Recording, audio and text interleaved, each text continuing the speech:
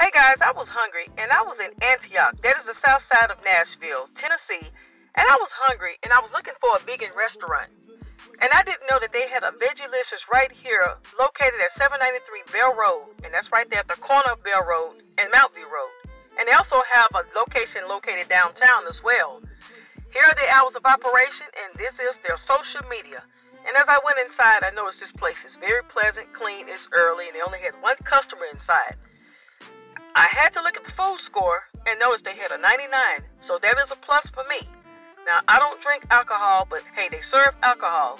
Here's the menu, and this is the menu of the food, front and back, all vegan, no dairy, no meat.